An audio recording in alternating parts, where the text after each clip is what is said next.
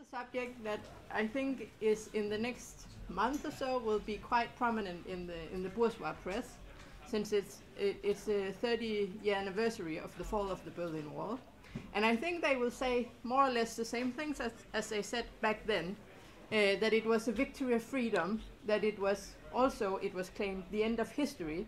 I think history now, just the last month, has showed that it didn't end 30 years ago. And also they said that this was the victory of capitalism over communism. Now we would just live in the best of the capitalist free world ever. And I think if you look at capitalism for just the last 10 years, it's also quite clear that capitalism is not doing so great either. And then the last part of this sentence is, it was the victory of capitalism over communism. And for us, for Marxists, it was very clear that what failed in the Soviet Union and in Eastern Europe, it wasn't communism. It was Stalinist regimes. It was degenerated or deformed worker states that fell in the Soviet Union. And that was the reason why, in the end, it had to fall. And I will come back to that. What was the reason for the fall of the Soviet Union, and what kind of regimes was it? But first I wanted to go a bit into to the movement around the fall of the Berlin Wall. And I think if you look at this regime and saw how dictatorial many of them were, it's quite impressive. If you look at the movements around the fall of the Berlin Wall, they were not movements for going to capitalism. It was not movement for the free market, as it is claimed today. It was actually movement that wanted freedom, that wanted democracy, but not on a capitalist basis. And I think that is quite impressive when you look at these regimes and all the propaganda being spread now.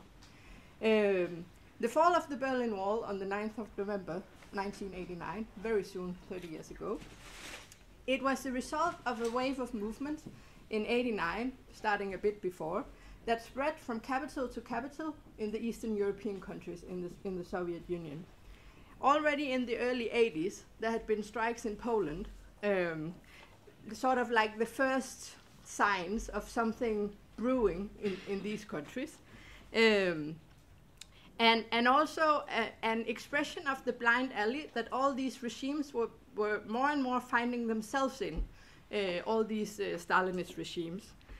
And an expression also of the fact that the planned economy were more and more stagnating, if you can say that. They were more and more going towards zero and not being able to develop society and develop the lives of the population in the Soviet Union. And so the economy stagnated, and these regimes, especially the Russian, came into crisis and was much weakened. And that also meant that when the movements erupted in '89, where earlier on in East Germany 53, Hungary 56, Czechoslovakia 68, the Red Army from Moscow would just come in and crush the uprising. In '89, the Russian regime was so weak and internal crisis that they couldn't just send in the Red Army and just crush the movements that had erupted. So that was also why these movements could actually lead further than earlier. So already before the fall of the Berlin Wall, you could see all across '89 that there were movements leading up to this culmination, you could say. In Poland, in the elections in 1989, the Solidarność, which was the trade union leading the strikes in the early 80s, they were allowed for the first time to run in the elections. And they won all the seats that they were allowed to contest, which really showed the mood of discontent and looking for some other way. In Hungary, they decided on a democracy package, trying to make reforms to lighten up the regime, to make people, reform from above, to try and keep revolution from below from happening. In Prague in November '89, there were mass demonstrations of 500,000, and there were strikes. But the most explosive situation was in East Germany, which was also the most industrialized part of the Soviet Union, or of Eastern Europe, and the most experienced working class, the most educated working class. And the leader of Eastern Germany, Erich Honecker, he was a hardline Stalinist. And he was implacably opposed to any reform. There were a lot of discussions in the ruling circles of these regimes at the time. Was it time to have some reforms in order to try to avoid revolution from below, or should you just try to crush it? And Honecker was one of the hardline crushers, just rooted all out by the roots, you can say. But one thing is to wanting to do this, another thing is to be able to do it, and that's another thing. But the movement in East Germany sprang up. It started around the city of Leipzig. I'm not German, I don't know if I say it correctly. No, Leipzig, something like that. Leipzig, okay, good, sorry.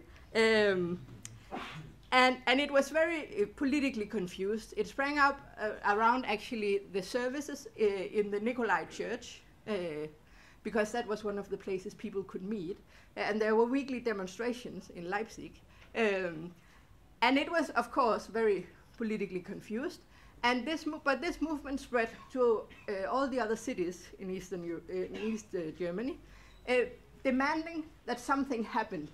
But what was very clear in these movements was that they knew what they didn't want, but it was not very clear what they wanted. Because they just wanted that things should change, it should be different. And there was no one to give it any political lead, to give it any leadership. And the regime went into crisis, and it became quite clear that they couldn't, like Honecker wanted, they couldn't just crash down on the movement. And if they had done it, it might just have led to even bigger explosions. So the Honecker government had to resign, and they put in another, also a Stalinist, but a more moderate kind, called Egon Krenz, who tried to open up, saying we should have elections.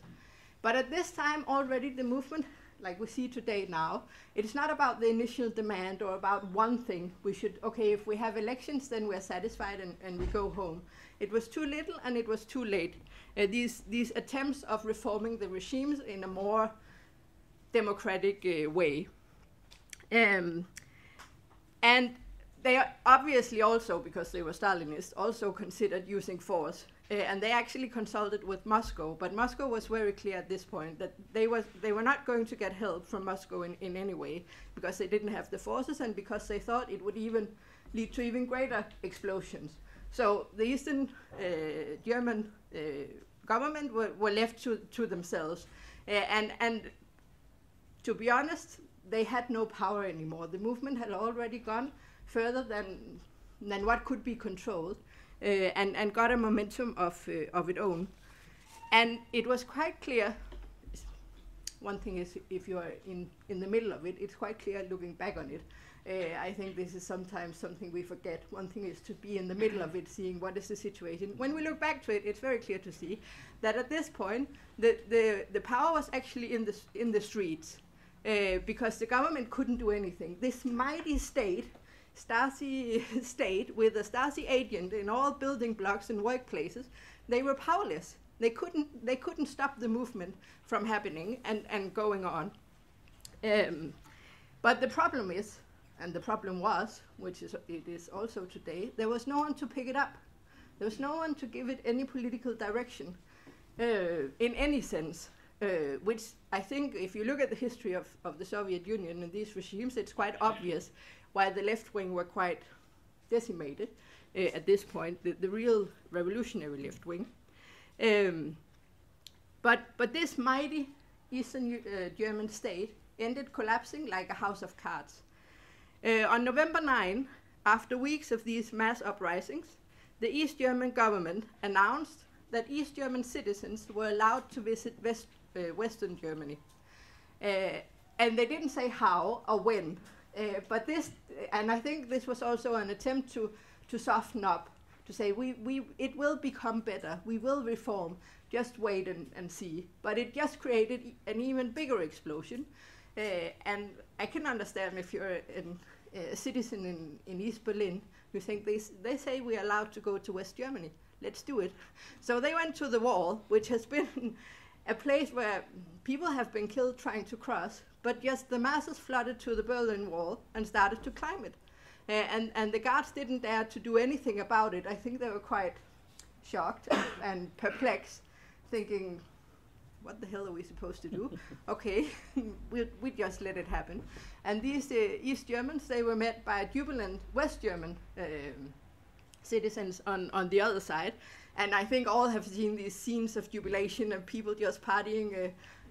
This is one of the first things I remember seeing on television, and I was 9 at the time, I didn't understand it. But I remember my parents just being, oh, this is massive, this is like a historical event.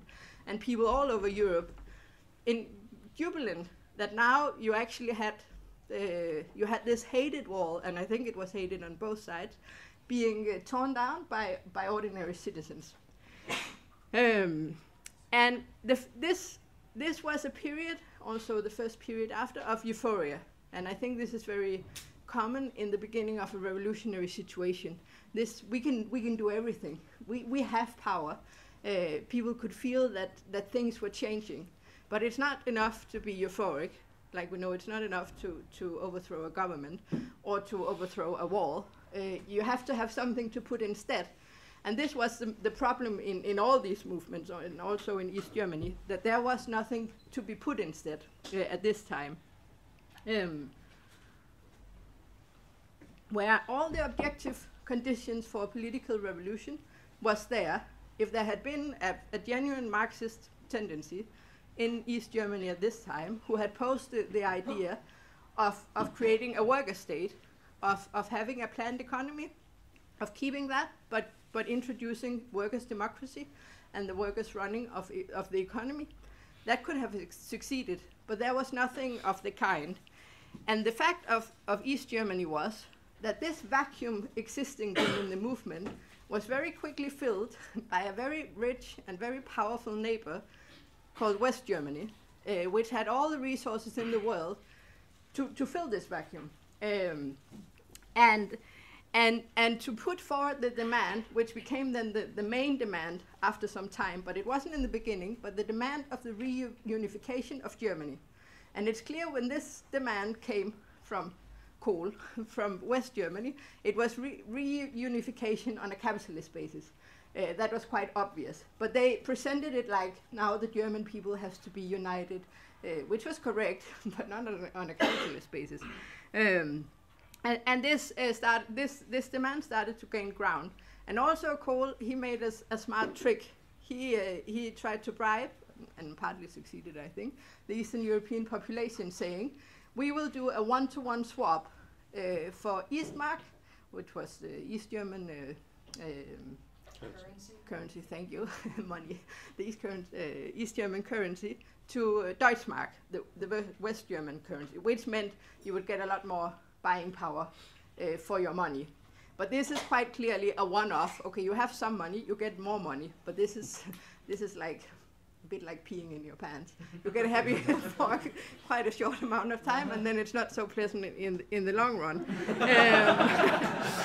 Okay, that was a bit strange, maybe. but what they also promised was that they would also be happy in the long run. That the East Germans, they would end up having the same living standards as the West Germans. This is a Danish saying. Sorry if it's not known to say. And on October 1990, the reunification was officially carried through, and on a capitalist basis, of course. The process in Russia happened in a bit of a different form, and it was, you can read this book, which is really good. The last afterword deals with the whole process of the collapse of the Soviet Union, and I won't go into detail because I think this is not what this talk is about, and also I think people can read the book. But the process was a bit more drawn out. In '89, there were strikes in different mines against the deteriorating living standards. Because the economy had been stagnating for quite a while, the living standards were falling, so the workers began to strike, demanding better wages and so on. It was not demands for capitalism, but it was demands for bringing the economy forward and for improving the lives of the workers. And the regime was in dissolution. But the main factors in the dissolution of the Soviet Union was not the masses in Russia themselves, even though there were strikes and some demonstrations, but it was different wings inside the bureaucracy fighting each other for which way forward. And in the end, the Yeltsin wing won, which was the pro-capitalist wing.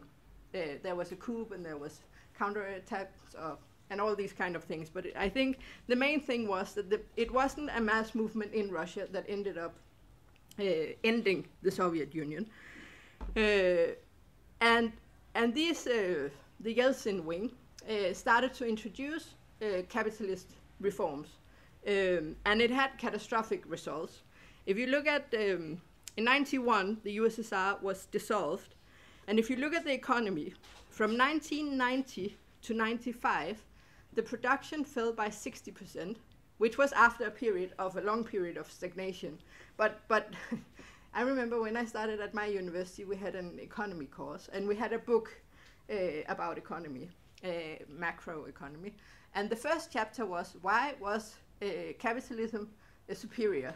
And the example was the Soviet Union.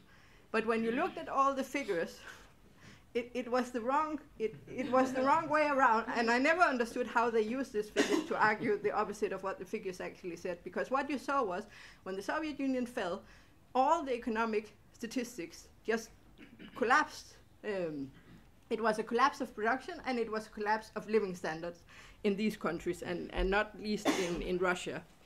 Between 91 and 93, real wages fell by 43% in Russia.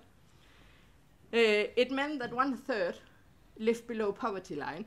And I think a really good indicator of how much the living standards plummet is the average living age for men in Russia that fell from 65.1 years old in 87 to 59 years in 93, which is more than 6 years that the average living age fell. Normally it goes forward, and then if there is a big war, a lot of men are killed, and then maybe the average age fall. But this was not a war situation. This was capitalism coming to save the Russian workers by reducing their living age with 6 years. Yes. So now we will have all these jubilant articles, and I'm sure television programs. I don't know if there are any Germans here. I think in Germany it must be just massive. It's already starting in the Danish media. And there will be all these histories about how much better it has become. And I think this is also something we have to go into. Has it actually become better for the people? One thing is the immediate collapse. Now they had 30 years to prove that capitalism is superior. And there will be all kind of statistics and so on. And I looked at some opinion polls, and if you look at the percentage of people in the former Eastern European countries, they were asked if they approve that their country moved from having a state-controlled economy to having a market economy. And it is less people now who approve this than it was in 91. So it has actually fallen, and I think this shows the impasse of capitalism. It's still a majority in most of the countries, but it is at a smaller majority now than it was 30 years ago. And in Russia, and in 6 out of 8 countries, not all of them, in Russia and Ukraine, there were more people who weren't agreeing with this. They said it was better before. They didn't approve this move to market economy. And in Russia, Ukraine, and Bulgaria, they say that, a majority say, that the economic situation for most people today is worse than it was under communism. And it is only in Poland and the Czech Republic that a majority thinks that it has gotten better for the big majority. And I think this is quite saying of the situation 30 years on the fall of the Berlin Wall. If you ask them about health, education, and so on, it's also a majority who think it was better before. So I think we will have a lot of jubilant speeches and articles, but I think this is the real fact. For the majority of people, it's clear for a small minority in all these countries, they got way better off, much, much richer, even if that was possible. But for the great majority, lives actually ended up being worse. So let's go into what was these regimes. But because if you also look at these opinion polls, it also said, is life better now than it was under communism? And this is what they still say. And I think this is one of the main, how can you say, arguments when you meet someone, when you sell the paper or something. You're still met with this, especially from older people. But what about the Soviet Union? Do you want it to be like the Soviet Union? What about Stalin?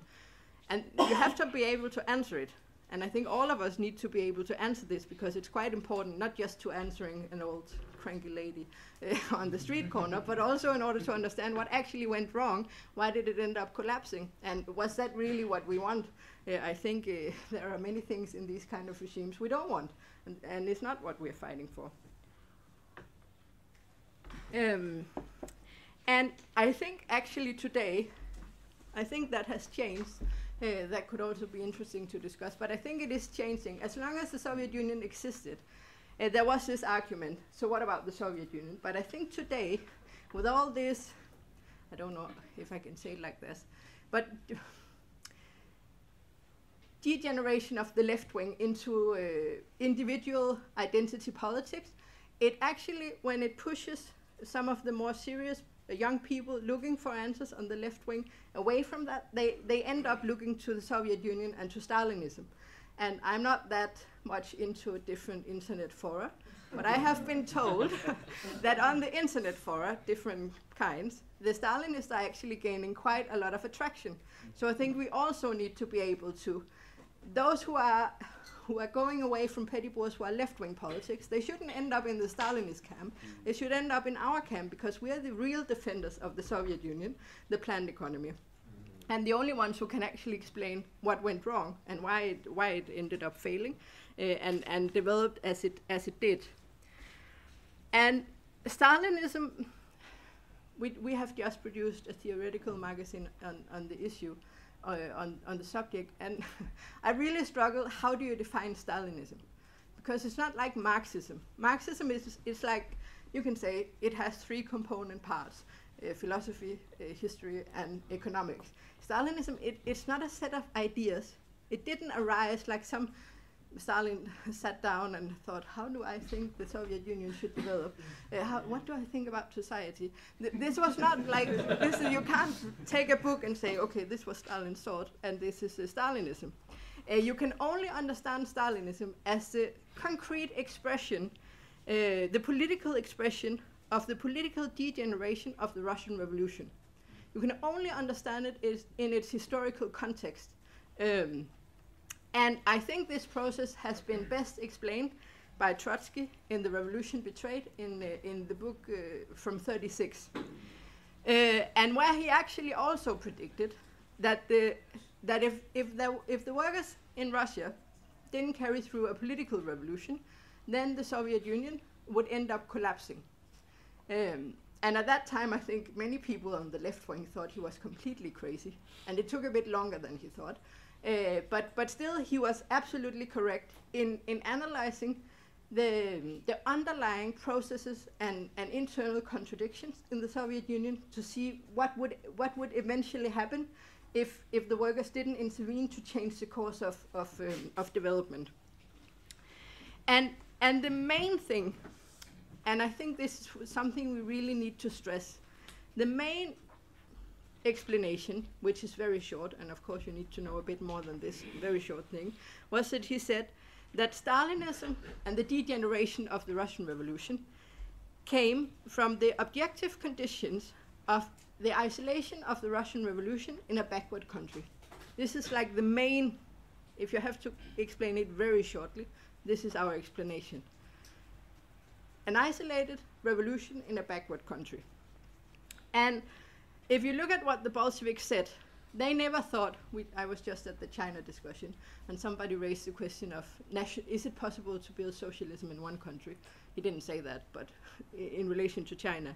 And there was no one in the Marxist camp before Stalin, but during the Russian Revolution and so on, there was no one who could ever imagine posing the question of creating socialism in one country. If you look at what Lenin and the Bolsheviks said, and Marx and Engels and all the others, but also Lenin and the Bolsheviks, that Stalin, he and the Stalinists say that they are the heritage of, they never said that we should try and build socialism in Russia or that it was possible. What they said from the beginning was that the Russian Revolution should be the spark that ignited the world revolution. And they said it quite concretely, actually.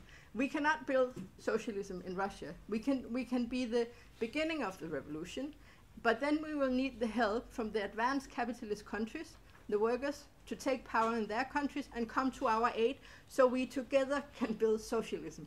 So it was never in their mind, and Lenin actually said he was prepared to sacrifice the Russian Revolution for the German, because the German Revolution were more important for world revolution. So it was quite clear that this was the line of the Bolsheviks, and this was also what happened. The Russian Revolution was the spark that ignited a worldwide revolutionary movement. The problem was the lack of leadership.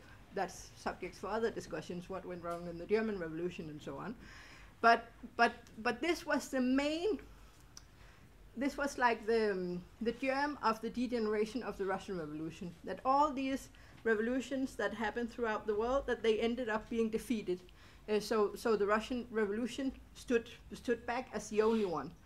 And if you look at the first period after the revolution in 1917 and onwards, it's clear that all the steps that the Bolsheviks are taking, they're taking it as measures necessary imposed upon them because of this isolation, in order to just hang on with the tip of their fingernails until the revolution comes to their aid in other countries.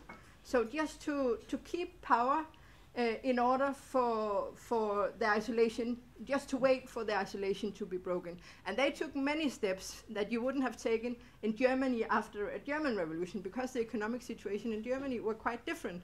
And I think this is something that is also really important for us to understand. There was a discussion of blueprints at the China discussion. Do we take everything that every Marxist have ever written and say this is exactly word by word what we should do?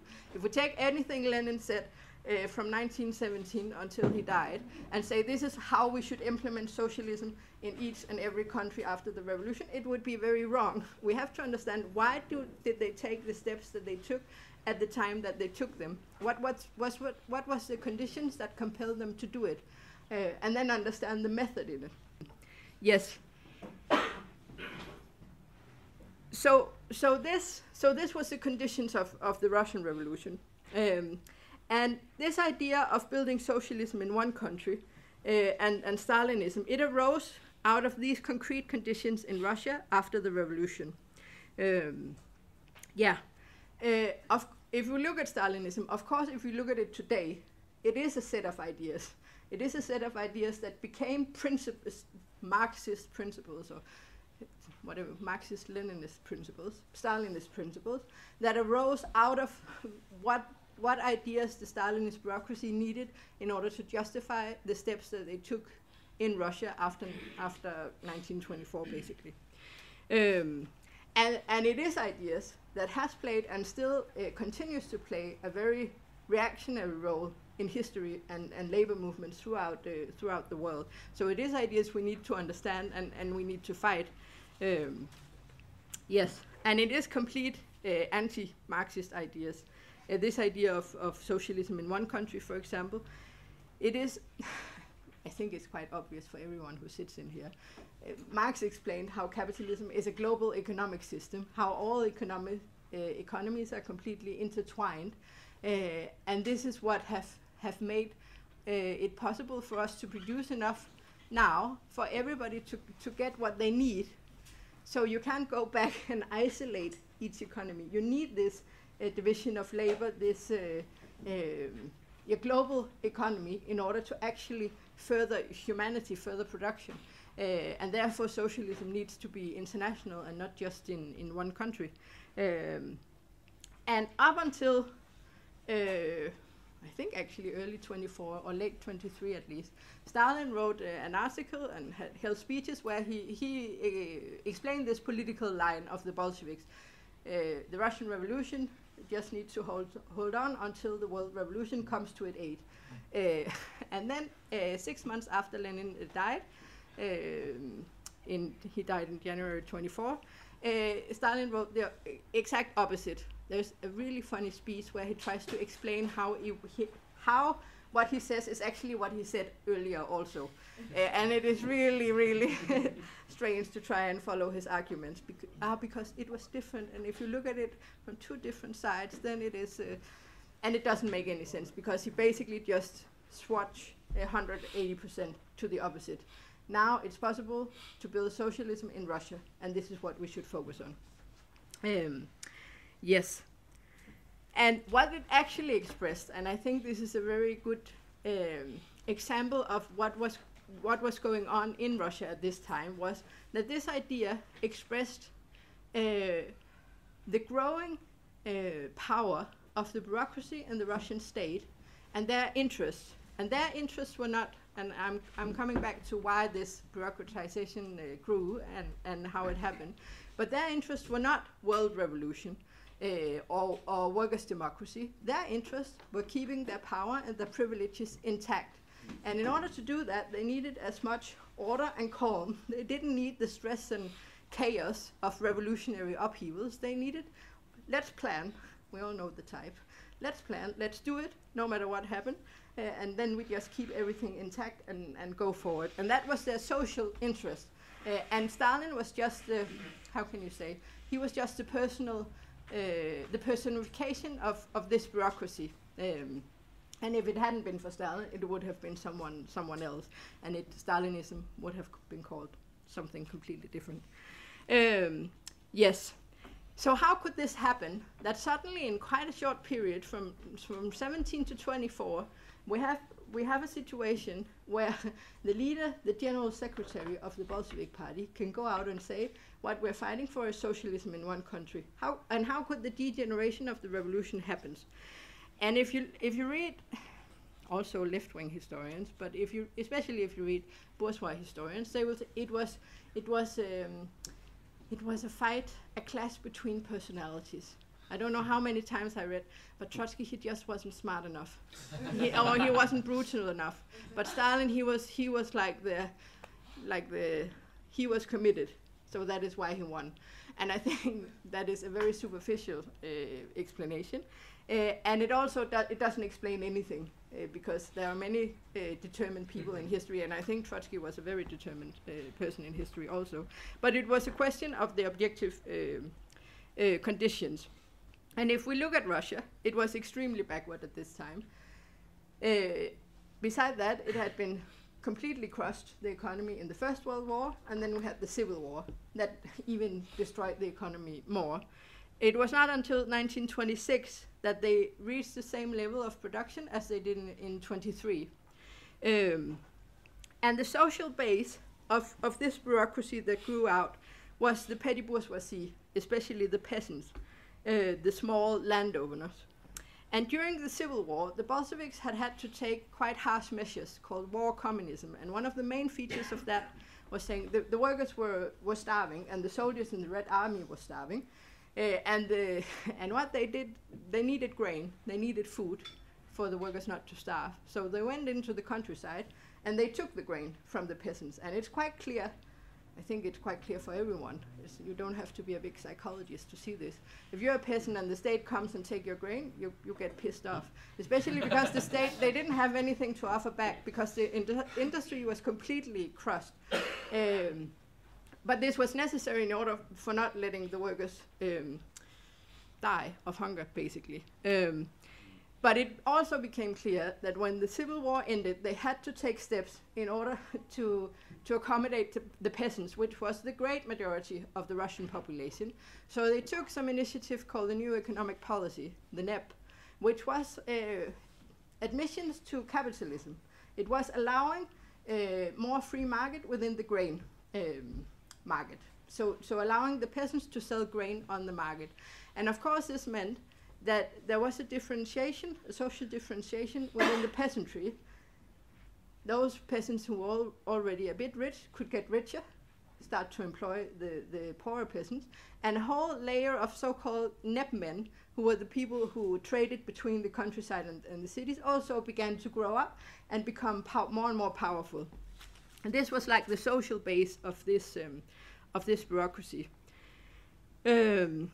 Yes, this petty bourgeois that was growing inside Russia, and also at the same time, a petty bourgeoisie in a bit of another respect, not in respect to property, but in respect to their position in society, began to grow up. If you look at the bureaucracy in the state, it grew like enormously. In 1920, the number of people employed in the state had risen from 100,000 to in 1917 to 5,880,000. It's quite an explosion. Yeah, a large growth. And that was 5 times the number of workers. So it showed the workers, their force in society were being undermined. And also the workers' democracy had been undermined during the Civil War. A lot of the workers had been sent to the front. They were like the front fighters in the Red Army. A lot of them had to just flee the cities because there was no food to get. For example, the number of industrial workers had fallen from 3 million to 1.2 million in 1920. The population of Petrograd had fallen from 2.4 million to 574,000. In the same period. So the working class, the power of the working class was really being undermined because of the objective conditions. The plan of the Bolsheviks was to revive the Soviets, the workers' democracy, once the Civil War was over. But then other things came across. And if we look at the people working in the state, a lot of them were former Tsarist officials, because generally the population in Russia, they couldn't read and they couldn't write. And they needed, the new regime, they needed experts, both in the state and in the military. And they tried to control them politically. But if you suddenly have 5.8 million who you have to control, and you have a working class of less than 3 million, it's a bit difficult. And it's clear that former Tsarist officials, they didn't have any interest in communism or revolution or anything. They had an interest in their own social position in society and their privileges. And in order to keep them, the Bolsheviks needed to give them some privileges for them not to flee out of the country. So while the communist officials, they had a party maximum. They could only earn the same as a skilled worker. Then all these old officials, they needed to some kind, you can say, bribe them in order to stay and help building the worker state. But it was also clear that this was a big danger, and Lenin warned repeatedly and more towards his death against this bureaucratization in the state, and actually saying, we are not running the state is running us, and saying this is the main problem that we have to fight. And this also started to affect the Bolshevik party itself. During the Civil War, the doors had been completely open. Everybody could join because it was, if they lost, you would be killed, probably. So it was, okay, if you want to fight with us, do it. But towards the end of the war, it became clear who was going to win. So everybody who wanted a career after were very clever to join before the war ended. And the party was just swarmed with careerists, a lot of them former Mensheviks and so on. It meant that the party did a purge in 21. I've heard Stalinists say, yeah, we did purges, but Lenin also did a purge. But if you look at the purge in 21, it was they expelled people from the party. That's it. You're expelled, we think you're a careerist. Out. The purges in the 30s under Stalin is quite a different kind of purges. You were sent to Gulag and worked to death in a work camp. While you were being tortured until you gave an, how do you say that? Confession, thank you. Yes. So they had begun to purge the party because that was still essential in order to keep the worker state in Russia. But shortly after the death of Lenin, the new triumvirate in the party, Stalin, Zinoviev, and Kamenev, they put forward this idea of a Lenin levy, open the doors to the party and just swamp the party. Also as a way of them gaining more control of the party and watering out the old revolutionary elements inside the party. And if you look at the situation after this Lenin levy, 80% of the party had joined after 23, and less than 1% of the members had joined before the revolution.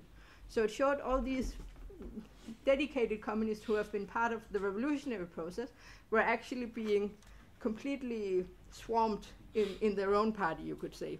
So this led the basis for also the degeneration inside the Bolshevik party. Yes. Could it have been different if Lenin had lived longer, if he hadn't died in January 24? And that is also always very difficult to answer. What we can say is, if the isolation of the Russian Revolution had been broken at one point in this period, it could have changed the course of the situation in Russia. So maybe if Lenin, if he had lived with his authority, could have made a different outcome in Britain 26, in China 27, but he couldn't make a different outcome in Germany 1919. It's not just a question of one man and his authority. It's a question of the objective conditions, and have the forces of revolution been built before the revolution breaks out? And we don't know, because he died. That's a fact of history. So the main thing is that in this period, there were actually also, after Stalin and his clique came to power, there were quite a lot of revolutionary movement that could have broken the isolation of the Russian Revolution. But the Stalinist bureaucracy at this period, they gave the worst kind of advice to these dedicated communists around the world. Not, I think, in the beginning because they didn't know better, but then it changed. The more the bureaucracy in the Soviet Union could see that a successful revolution in another country would undermine their wealth and power, because it would be an inspiration to the Russian working class, the more they actively sabotaged the revolution, like they did in Spain in 36. And actually Spain, the civil war in Spain and the revolution in Spain was such an inspiration to the workers in Russia that the Stalinist bureaucracy thought this is too dangerous, and that made them launch the purge trials of 36, 37, 38, 39, which swiped out not only Trotskyists, they had already been kicked out of the party in 27, but everybody with a memory of the Russian Revolution was being wiped out.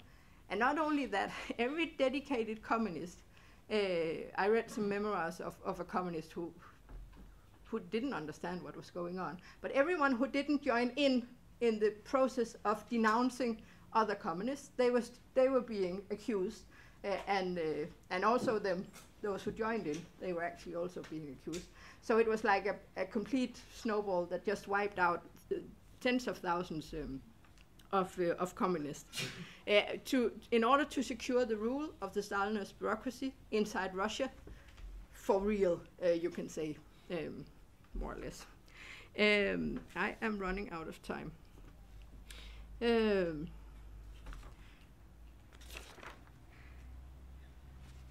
Yes, what to skip?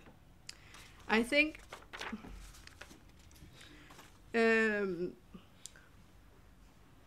yes, I think if we look at Stalinism, of course, a lot of things happened in the period up to the purchase, with the wiping out of the left opposition and so on. And the Stalinist bureaucracy, they swung from being very pro-Gulag, we should just keep this development from the NEP running, until they suddenly saw that the Gulags were actually threatening the regime. They just swung 180 degrees to forced collectivization and introducing 5-year plans, as the left opposition had actually said, but 5-year plans in a four-year period. And I think this is also one of the main characteristics of Stalinism. It's empiricism. They just react to what happens, and then they swing, because they don't understand the process, they swing to the other extreme, and implement what has been said in also in a wrong way. And if we look at the development, and this is one of the things that the Stalinists say today, but look at how well the economy developed in the Soviet Union. And if you look at the planned economy in the Soviet Union, it is amazing. It is amazing, and it shows the potential of a planned economy. I think, I don't know where I put the number, I think that the production rose in the Soviet Union. I can find the number later. I have it somewhere. I think it rose 52 times or something like that in the period until 53, from 13 to 53. And in the US, it rose 6 times. So it really shows the potential. But if you look at the economic development in the Soviet Union, it was not because of the bureaucracy and the way they introduced it. It was despite of it. Because there was complete waste. There was complete mismanagement. If you're not allowed to criticize, if you're not allowed to come with your input, then and everything has to be decided from the top, you can't develop an economy. In a market economy, then if the good is shit, nobody buys it. But in a planned economy without democracy, you just produce because everyone just wants to fill out their quota of production. And that created, it created huge, how do you say that? Huge progress, but it also created more and more problems for the Soviet economy. And I think this is also what we need to understand, what lessons that Trotsky and the left opposition said from the beginning. If you have a planned economy, it needs to be international, but it also needs to be democratic, because without democracy, then the planned economy will end up dying. And that is exactly what happened.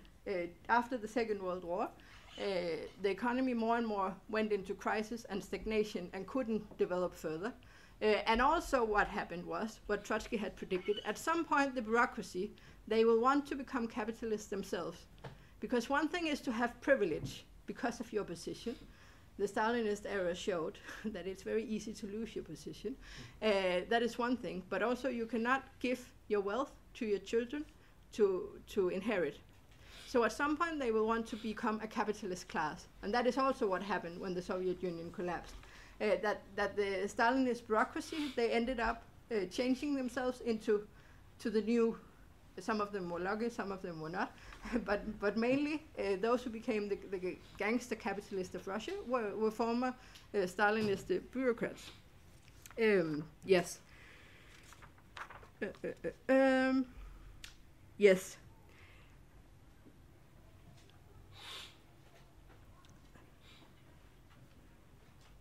Yes. So in the end, the system collapsed, and I think our position is something we should be really proud of, and that we should really put forward at the present time.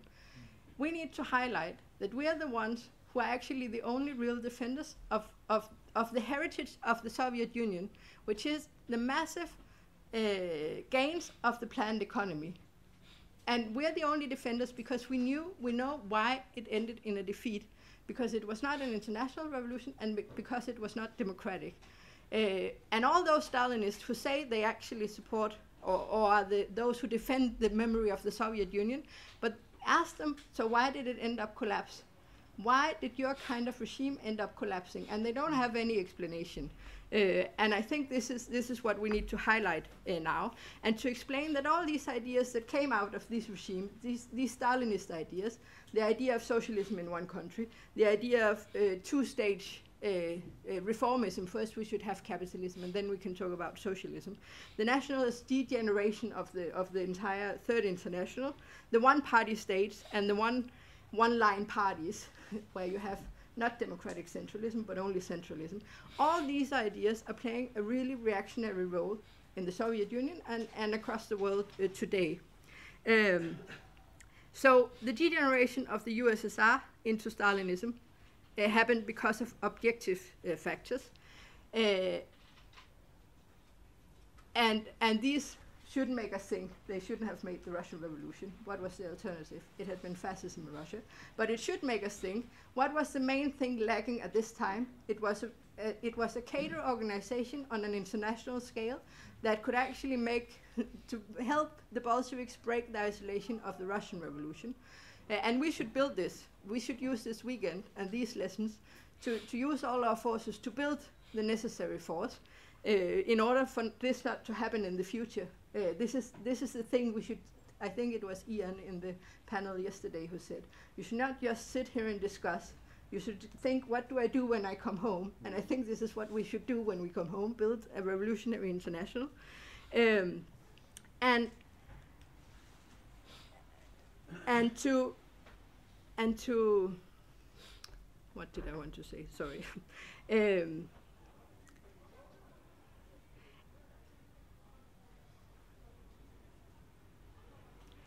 Yes, and also to explain, when this is what I want to end on, and an important point, and also to explain, because now all these jubilant articles will come, and there will be many on the left wing who will be too scared to defend the heritage of the Soviet Union. There were people when the Berlin Wall fell who said, the Cliffite, for example, who said, but this was not a catastrophe. This was not a step back. This was a step to the side. Because they were afraid, because of all the horrible things that happened, they were afraid to defend, they were afraid to make an objective analysis of the situation and defend all the good things and all the progressive things in the Soviet Union. And we should not fall into this trap of being overwhelmed by public opinion.